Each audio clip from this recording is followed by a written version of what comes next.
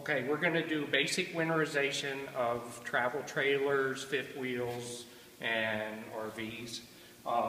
The valves may differ from manufacturer to manufacturer, but the same process will apply to all of them. So first thing you want to do is make sure that your black and gray holding tanks are empty. You want to make sure your freshwater tank is drained. So look for your low point drain. On this unit, it's right here. And make sure your water tank is empty. So if you want to get more water out of your lines, which is a good idea so it doesn't dilute your antifreeze, you want to pull your low point drains as well. And we'll show you on this unit over here.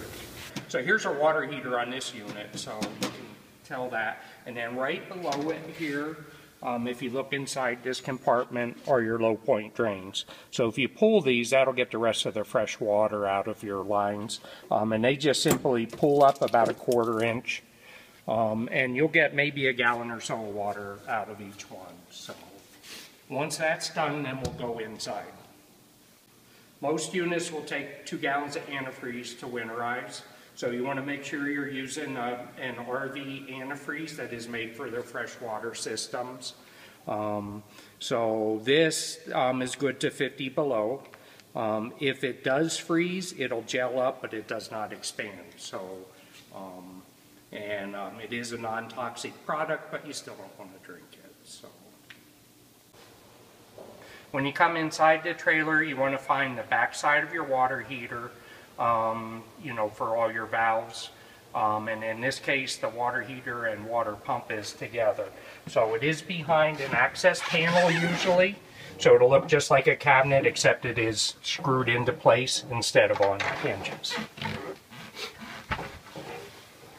So if we take this apart, we can see the back side of our water heater with our winterizing valves and also our water pump and our pickup hose for the antifreeze. So in this case, everything's right together. It may not be in your trailer. The water heater may be in the back, and your water pump will be under the bed or under the sink.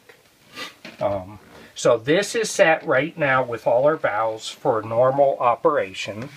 So we have water coming in from our freshwater tank. Our bypass or winterizing hose is turned off. And then we have cold water going into our water heater, hot water coming out of our water heater, and then this is our winterizing bypass valve, and that is shut off. So if that's not off in normal operation, you'll have some bleed through and you'll only get lukewarm water in your shower and sink. So all we're going to do to winterize this is just simply reverse all these valves. So we'll turn off the valves that go into or out of the water heater, and we'll open up our bypass valve. So this is how this trailer only uses a couple gallons of antifreeze instead of filling your water heater with antifreeze.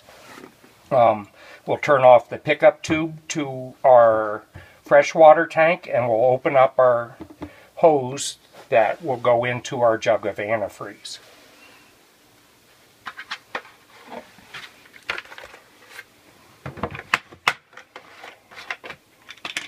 And that simply will go in here. Now we're going to go back outside and make sure that our water heater is drained.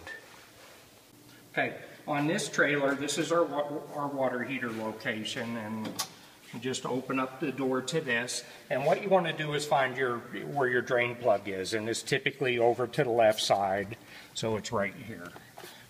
If it's a plastic plug such as this, it's a 15/16 socket. If it's a metal one, it's 1 1/16.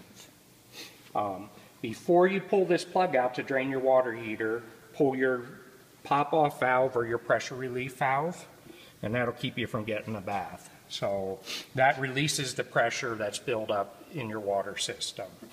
And then we'll remove our drain plug. And then I always just leave it set inside the housing there. That way we don't lose it, and once that door is closed, it won't go anywhere. We're back inside the trailer now, and we're ready to run our antifreeze into the system. So what we want to do is come to our monitor panel or control panel and turn on our water pump. And you can hear it humming and picking up antifreeze out of the jug. And then we'll run our faucets until they run pink with antifreeze. And you want to do both hot and cold sides of it.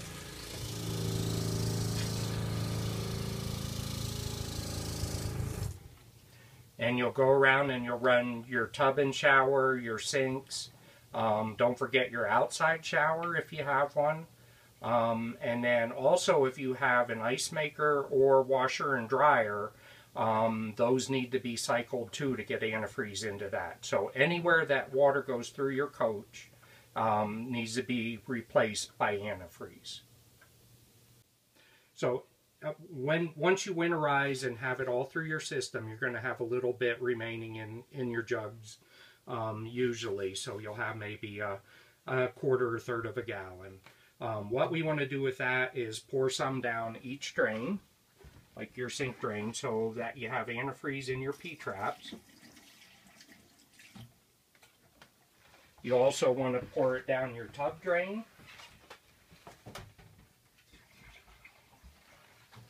And then you want to put some inside your toilet so that it covers the seal on that and keeps that seal moist. So this will keep your, that antifreeze will help keep that seal moist and also keep any odors from coming up through. So that's all there is to winterizing your trailer. To de-winterize it, all you do is reverse the steps. You're going to put water in your freshwater holding tank.